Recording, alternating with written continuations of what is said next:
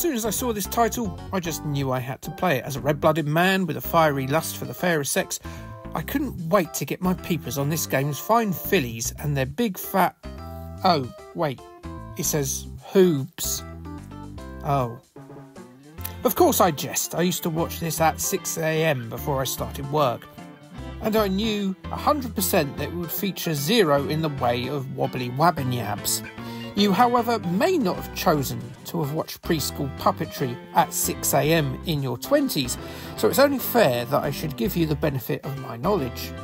The Hoobs was a 250, yes, 250 episode live-action series created and produced by Decode Entertainment and the Jim Henson Company for Channel 4. And they crammed those 250 episodes into just 2 years, as it ran from January 2001 to January 2003. The Hoobs are a race from the mysterious Hoobland who are on a fact-finding mission to fill up their so-called Hoobopedia. No, Hoobopedia is like encyclopedia, not a glitter-esque hard drive of shame. Behave thyself. Although they do video children to fill this out, plus they're gathering it for the Hoob patriarch Hubba Hubba, who is an old man apparently on his own. There's no Hooble smoke without Hooble fire, is there? 3 of the featured 5 Hoobs travel around the UK in the Hoobmobile. Purple Ivor is cautious but thoughtful, Tula the pink Hoob is caring but a little bit high maintenance, while Groove is a smooth-brained dickwit, usually the greediest of the trio, but also the most laid back. These 3 are given a question about the human world by Hubba Hubba, which they will investigate before coming to the correct conclusion just before the episode closes at the 24-minute mark. Meanwhile, the 5th Hoob, Roma, the orange-furred character, she travels the world finding facts that she presents as a report around the halfway mark. I can't work out if she's lucky to be doing all sorts of things across the globe, or if she's so annoying that they can't stand the sight of her, so they just pack her off with a passport and a suitcase. I bet she stinks like a horse's crotch rot. That'd be it. The gang will travel to meet children, which they call Tiddlypeeps, who will give them food for thought in their quest for wisdom. The Hoobmobile, in which they get place to place in, would fare very well with Just Stop Oil protesters, as it moves by the power of magic song rather than the fossilised creatures from ancient times. This song is performed by the Motorettes, a biomechanical race that rarely interacts with the Hoobs, but are located somewhere unseen in the vehicle. And what a song they sing, a tremendous rock piece.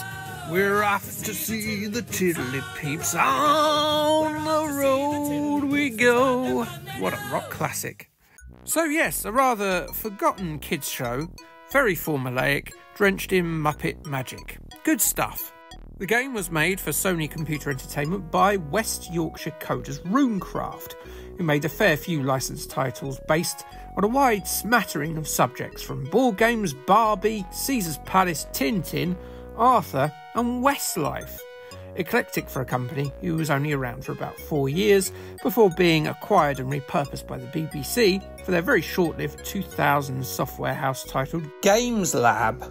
1 Fight Box and 1 Robot Wars title later, and the studio shuttered halfway through a PS2 and PC Spooks tie-in due for release in 2004. 2004 was a year before Doctor Who came out. They must be gutted. That would have sold gangbusters. The Hoobs game either came in a conventional CD case or the bonus kidnapped Groove. Look at him, awaiting freedom by Lando, Luke and Leia from his cryogenic suspension. The plotline is very in keeping with that of the TV show, or rather 5 episodes of said programme. There are 5 locations, all of which have a respective question related to that locale. The trio will have to knock up the miles on the Hoobmobile though, as they're going a little further afield than usual, going to places as diverse as the Arctic or the jungle. That's usually Roma's work. Where the piss is Roma in this game? Maybe she got caught smuggling drugs up her puppeteer hole. Oh, and we don't get an audience with the Motorettes, which means we don't get the Off to See the Tiddlypeeps song. which is an absolute disgrace, a terrible decision, and whoever made it should be made to sleep in a shed for the foreseeable future. A complete disgrace to lovers of fine music. You'll be exploring a very small area in each level, taking note of various objects and creatures, which Hubba Hubba will show you a short video and explanation of whatever it is that you've encountered. You don't actually have to look at these at all, and you can head straight to the Tiddlypeeps for their mini-games. This means you won't have to spend quite as much time as I did looking at how close this child is to this bear and worrying. One of the mini-games also features a polar bear staring hungrily at a seal. It makes me very concerned about the pro-bear, anti-everything else people they had working at Runecraft in the year 2002. Let me tell you that for nothing. Also, not having to take in these little video clips will be excellent for the no doubt mountainous amount of Hoobs game speedrunners out there. Each area contains 3 games. The first 2 are played while talking to the Tiddlypeeps. Upon completing their games, one of the children will give you the correct answer, while the other will be stupider than a slug going for a salt bath. Listen to this goof. Great! I love questions. What is it? Where do fish live? I think they live under the sand. You're a real crumb bum.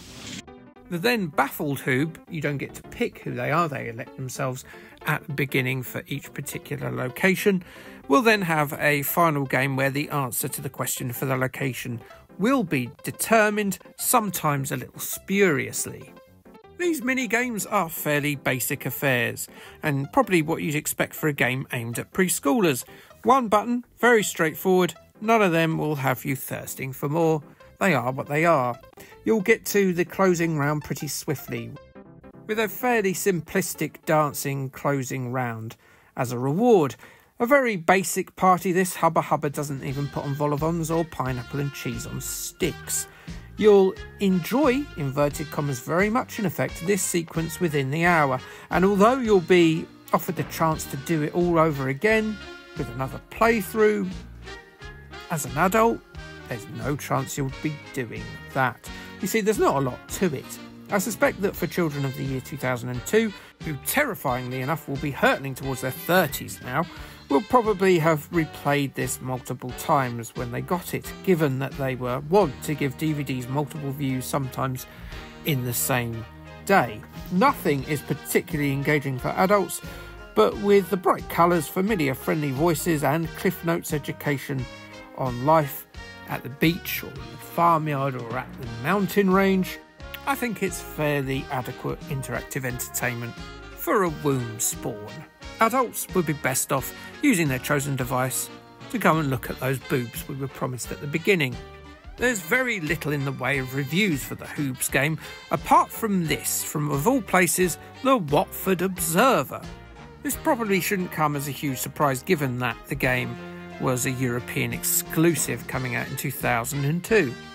They gave it a 3 out of 5 stars in their punchy review, saying, in case you had any doubts, this game is certainly aimed at the preschool market and will provide entertainment for your Tiddlypeeps. Hooble doodle doo. Which is goodbye. And we've got to echo those sentiments now as we bring our review to a close. What's up next? Well, let's have a think. Shall we stay with the PlayStation? A Japanese exclusive of Pingu. Like, subscribe, and thanks, bye.